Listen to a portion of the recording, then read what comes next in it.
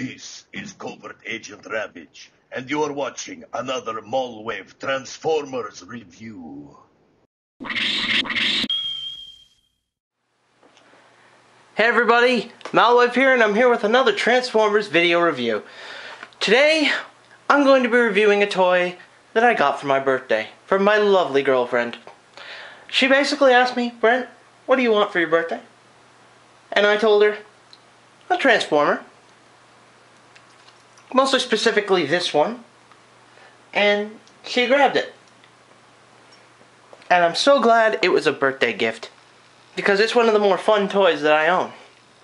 So ladies and gentlemen, it's time for the video review of Reveal the Shield, Preceptor. And yours truly needs to zoom in so you can see the toy a bit better. Now Preceptor transforms into what can only be described as a truck with tank treads. Good God, my hand looks big when it's zoomed in. Anyways, it's basically, I like to say it's sort of reminiscent of his Transformers animated design. I'm not sure if I'll be able to actually provide a picture, but if it'll happen, it'll be here. And doesn't really roll all that great. And it does, otherwise though, it does make it seem like an all-terrain exploration vehicle. Like someone who would get in this thing and go across mountains to do geological surveys. You zoom in, you see the, hang on. Aha, autofocus, you are awesome. You see the, the lights on the top? Hold on. Sorry, I'm just recovering slightly from a cold. I love the detail put into the tank treads on the side. You see every little bit of a pipe and connector. Mr. 51409. I wish I knew what that meant. If someone can tell me, please. It's a reference to something. I just don't know what it is.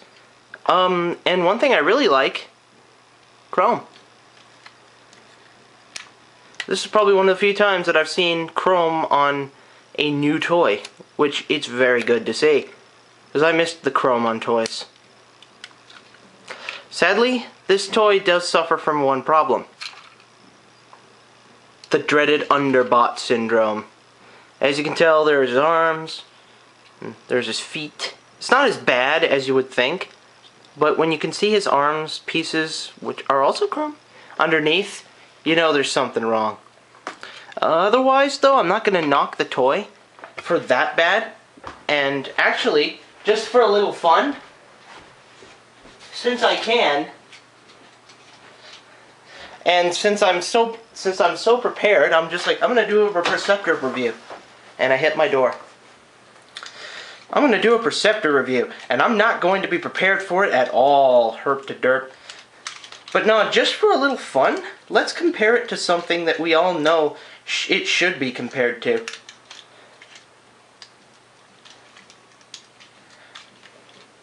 Just zoom out.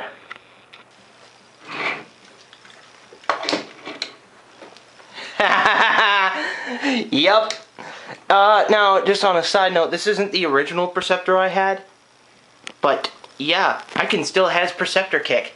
Yeah. But yeah, size class wise, this is smaller. But anyways, now that that's out of the way, it's time for the transformation sequence. Now for this one, I'm going to just do it different. I think it's a lot easier if I just explain how to transform it a little slower. That way people can actually do it. Because I think the editing for the whole transformation sequence, it takes way too damn long. That's kind of on a complete tangent. That's why it takes so long to do some of these videos. Not only because I'm a lazy fucktard, but also because the editing just for the transformation sequence, it's like, I think I spend one day on it in itself. It's like, oh, just one day. Trust me, one day for me is a lot. But yes, to transform Preceptor, put my notes here somewhere. First thing you want to do is you want to take this top piece, and there's a little slide here. Just slide it out. So now you have the top gun piece. You want to take these, you want to pivot it you want to pivot it around and detach these two little tab pieces on the side. Fold this up, fold these around, and these will tab together. This is kind of, I don't know how PA does it, this is kind of hard. There, flip up the little viewer, and fold this down. And now you have Preceptor's side cannon. I'll just fold that sort of sideways so you can get to it. Next you want to take the, actually, you know what, I'm going to zoom out. You want to separate, it's kind of hard, you want to fold these up here. And there are these two little holes here, a tab up here. It's on kind of a double joint, so you want to pull this joint to its full extent. Swing that down, and then, yeah, okay. And then just push. Separate the legs. And fold the foot around. Fold the foot around. You want to take the leg, and it's sort of, how it works is it's on a slide, so it slides up, and then it pivots outward. So I'll show you from the back on this leg. You want to pull it down on its joint, and then it'll slide up. Take the hands, just fold them. Oh.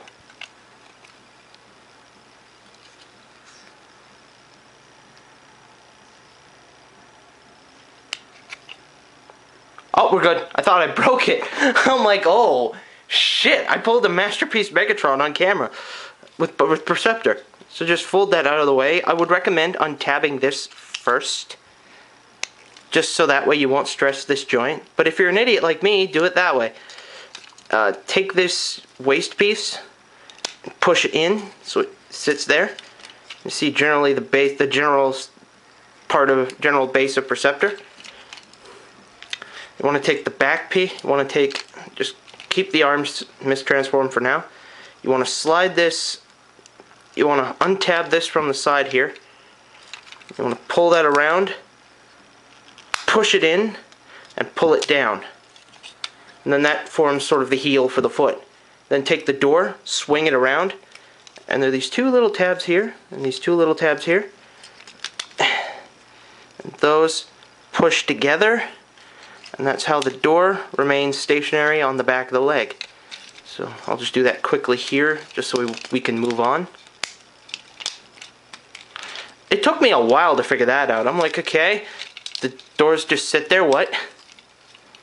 Alright, now that that's done, just foot's on a ball joint. You want to take the top piece, you want to push this little white piece up, and that'll reveal Preceptor's head. You want to take the windshield, fold it down, fold it.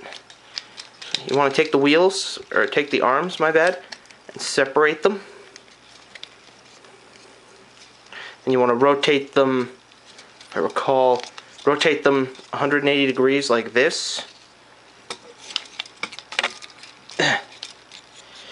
And then take this whole section and rotate it around like that, and then the windshield just kind of folds up. And just kind of, then just rotate the arms around to fit. And there you have Reveal the Shield. There you have Reveal the Shield Preceptor in robot mode. I'm just going to scoot the tripod closer so I don't have to zoom in, because I'm, again, incredibly professional. And yeah, Preceptor is amazing. It just takes a bit, but eventually you'll get to it. Very nice work. And again, I'll compare him to his original Generation 1 self, which probably should. There. Now he has a head. I say, I could get ahead in life. Anyways. Actually, never mind. But yeah. Articulation, I will say, is about as good as the G1 for its day. His head has 360-degree rotation to some degree. For the most part, it's only side to side, however. His arm is on a ball joint and can still pivot on the joint, though I don't think you want his arm down there. His elbow pivots 360 degrees and bends almost completely 180 degrees. I wish that had been a double joint. That would have been perfect. The hand rotates 360 degrees. These also turn, just so you know. He has no waist articulation, unfortunately. His thighs are ball jointed and also rotate 360 degrees. He's got knee articulation, and his feet are on ball joints.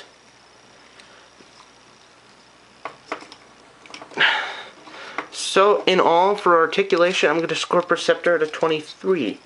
Or at a 22, my mistake. And since I haven't done a review in a while, I forgot to score the vehicle mode.